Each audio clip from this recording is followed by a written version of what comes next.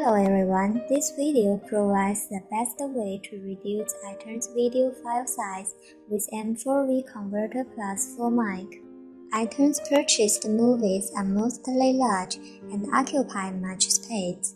If you want to put more movies on your iPad, you need to reduce the video size at first. So, run M4V Converter Plus on Mac. Click Add Files button. It will load iTunes movies automatically. Then choose your iPad model and hit on Convert button.